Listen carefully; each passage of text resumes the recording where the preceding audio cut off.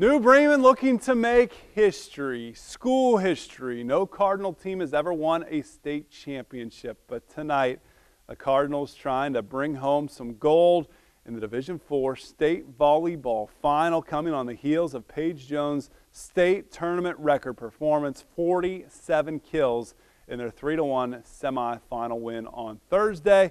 And all the action brought to you by Stephen L. Smith, LPA.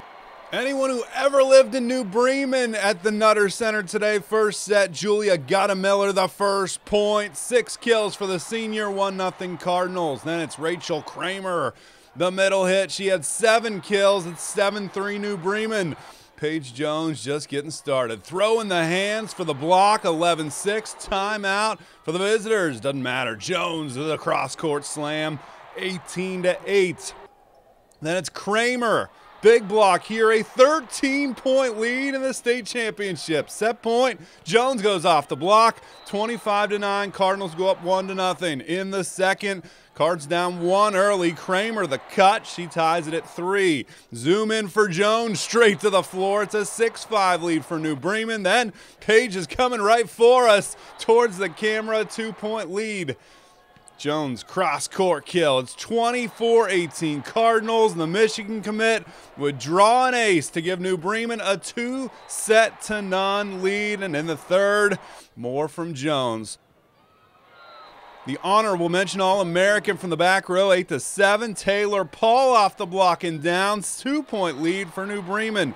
Jones, incredible top spin. She collects 25 kills, a state tournament record for 2 days of action, 72 kills. Paul, how about one of her 3 aces? It's 18-13 Cardinals. Then Paul, a beautiful off-speed shot right down the line, 24-20. Here's state championship point, a stuff by Claire Pape, the first state team title in school history for New Bremen.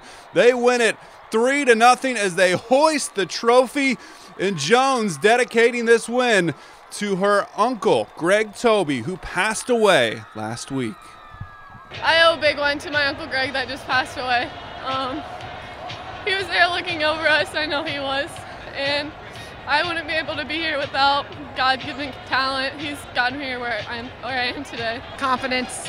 Last year they didn't really believe in themselves, and this year they believed in themselves. They knew that if we played our game, we could accomplish our dreams, and that's what just happened today. I think it helps us when we know that we have other hitters on the team, and when the teams know that we have other hitters on the team, because, I mean, Rachel comes out, Taylor comes out, Macy comes out. I mean, everyone was doing so good today, and I think that that definitely, you know, shakes their nerves a little bit and makes them know that there's other people here that are ready to go. We came out firing on all cylinders. I don't think they were expecting it, and we just played our hearts out. We played well today. I'm very, very proud of them.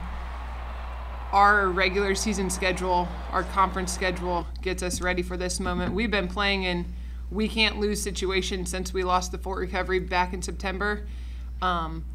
So we were ready. We were prepared, and I felt very confident coming into this match. We knew we were playing an extremely well-coached and disciplined opponent with some great athletes, but we were just better today, and I couldn't be prouder.